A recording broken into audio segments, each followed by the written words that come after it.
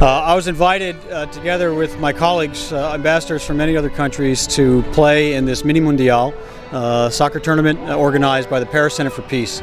It's part of the sports diplomacy programs that the Paris Center runs. The United States, USAID, supports some of these programs. And what they do is they get Arab kids and Jewish kids, Jewish, Muslim, Christian kids, Israeli and Palestinian kids together to play basketball, to play soccer, to play any kind of team sport. What that teaches them is the values of teamwork, the values of sportsmanship, and they get very good at the sports they play, but they also learn lessons that they can apply to life and to solving conflicts and to getting along with their neighbors.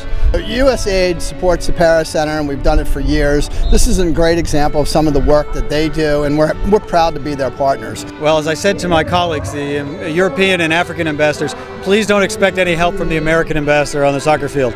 I might have been in the right place at the right time, and I still managed not to score a goal.